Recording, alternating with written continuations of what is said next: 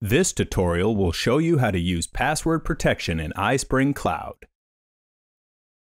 If you want to limit access to your files, set up a password and send it to a select group of users. Users will be asked to enter this password each time they try to open the protected content item. From the Content section, select the item you want to protect with a password and click Share to open the sharing window.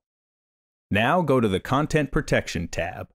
Here you have the option to enter a password or control the actions users can perform when they open the content. If you check both of these boxes, users will see a Share button and a Download button when they view the content.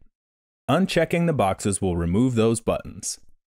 To enter a password, toggle this switch. Then enter your password and click Save Changes.